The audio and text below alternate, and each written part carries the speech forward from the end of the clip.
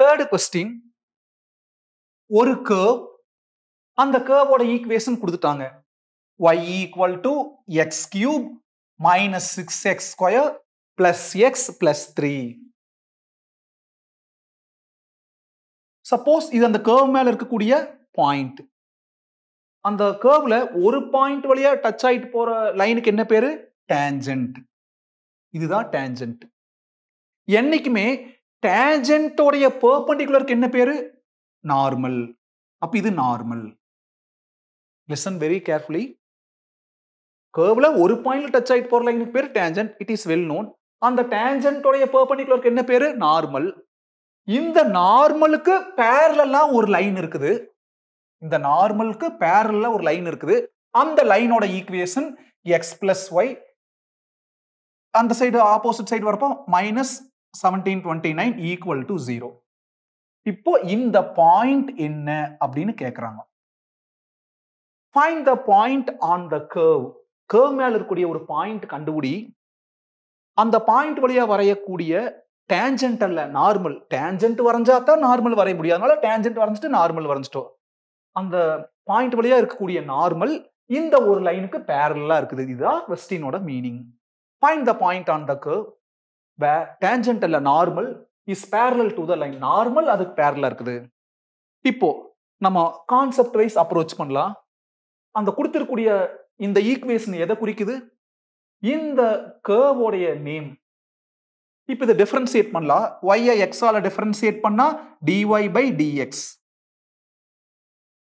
கரெக்டா x ஆல differentiate பண்றோம். கரெக்டா x பவர் n தான் இருக்குது. அப்போ எதையும் ட்ரீட் பண்ணணும்ங்கற அவசியம் இல்ல. ஃபர்ஸ்ட் டைப் ஒரு தடவை டிஃபரன்ஷியேட் பண்ண போதும். பவர் கீழ வந்துட்டு ஒன்னு கம்மியாகுது.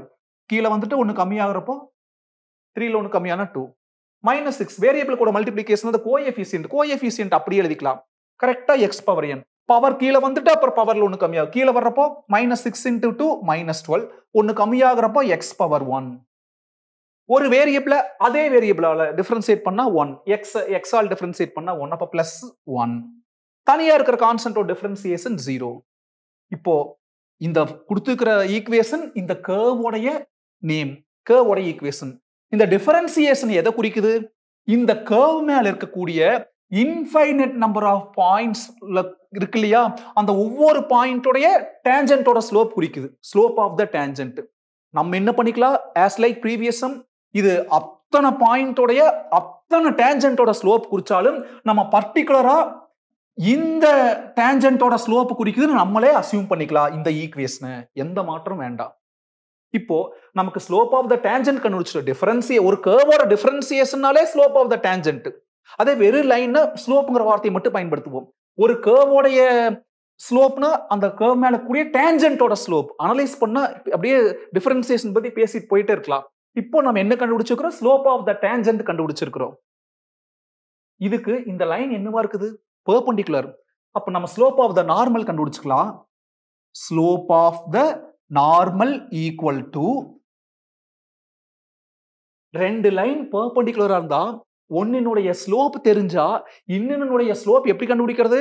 அந்த தெரிஞ்சதோடைய ஸ்லோப்பை சைன் சேஞ்ச் பண்ணி ரெசிப்ரோக்கல் பண்ணணும். அதைத்தான் இங்க பண்ண போறோம். இதோடைய ஸ்லோப் தான் இங்க எழுதிக்கிறோம்.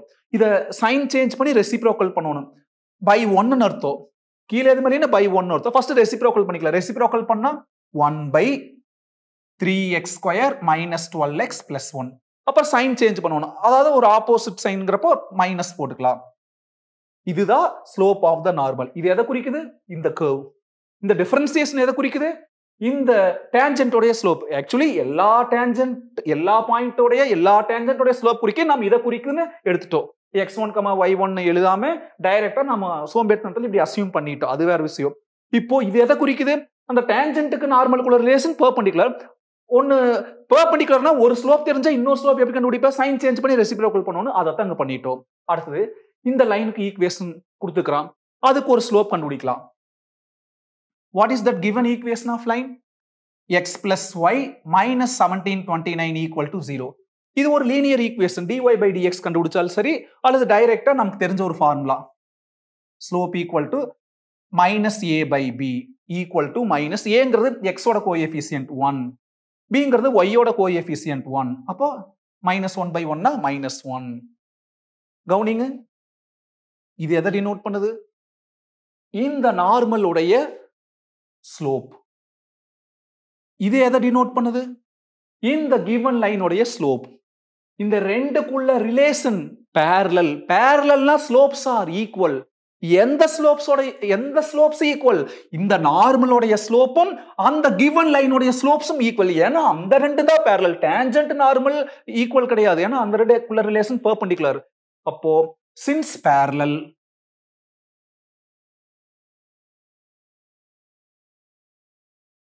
இதோட ஸ்லோப் என்னது? -1/3x square minus 12x plus 1 equal to இதோடைய ஸ்லோப் -1. minus minus cancel. அப்போ 1 equal to இங்க நியூமரேட்டர் போறப்போ 1 கூட இதை மல்டிப்ளை பண்ண இதே தான் வரும். 3x square minus 12x plus 1 plus 1 plus 1 cancel. அப்ப என்ன வரும்? 0 வரும். என்ன 0? 3x square minus 12x equal to 0. எதை காமன் எடுக்கலாம்? 3x காமன் எடுக்கலாம். மீதி x minus 4 equal to 0. ரெண்டு ஃபேக்டர்ஸ். அப்ப first equal to 0, second equal to 0. 3x equal to 0. அடுத்தது x minus 4 equal to 0. into 3 அங்க போனா divided by 3. 0 by 3 னா 0. minus 4 அங்க போனா plus 4. என்ன கேட்டுக்கிறாங்க? பாயிண்ட் கேட்டுக்கிறாங்க. பாயிண்ட்னால x, y. இப்ப 2x வந்துருச்சு. அப்ப என்ன அர்த்தம்? ரெண்டு பாயிண்ட் இருக்குன்னு அர்த்தம். இப்ப y கண்டுபிடிக்கலாம். இப்ப டவுட் வரும். என்ன டவுட்? கர்வ்ல சப்ஸ்டிட்யூட் பண்ணணுமா, லைன்ல சப்ஸ்டிட்யூட் பண்ணணுமான்னு. பாயிண்ட் எது மேல இருக்கிற பாயிண்ட் கேட்டுக்கிறாங்க? கர்வ் மேல இருக்கிற பாயிண்ட் தான் கேட்டுக்கிறாங்க. இப்ப டயகிராம் பாருங்க, நமக்கு இந்த பாயிண்ட் தான் வேணும். அப்போ ஒரு கர்வ் மேல இருக்கிற பாயிண்ட் வேணும்னா அதை எதுல சப்ஸ்டிட்யூட் பண்ணணும்? கர்வோட ஈக்குவேஷன்ல தான் சப்ஸ்டிட்யூட் பண்ணணும். அப்ப அந்த கர்வோட ஈக்குவேஷன் நம்பர் 1 ன்னு அஸ்யூம் பண்ணிக்கலாம். ஈக்குவேஷன் 1 இம்ப்ளைஸ் x-க்கு பதிலா 0. x-க்கு பதிலா 0. அப்ப 0 கியூப் y ஈக்குவல் டு, மறந்துடாம எழுதிக்கலாம், y ஈக்குவல் டு x-க்கு பதிலா 0. 0 கியூப் 0, 0 ஸ்கொயர் 0, 0. எது மட்டும் இருக்குது? 3. வெறும் 3 மட்டும் இருக்கு.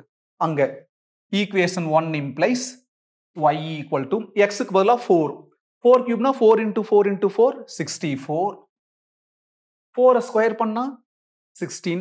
16 into minus 6 minus 96. x-க்கு பதிலா 4 plus 4 plus 3. y equal to 64, 68, 71. 71 minus 96 minus 25. அப்போ required points, ரெண்டு பாயிண்ட் வந்திருக்கு. required points are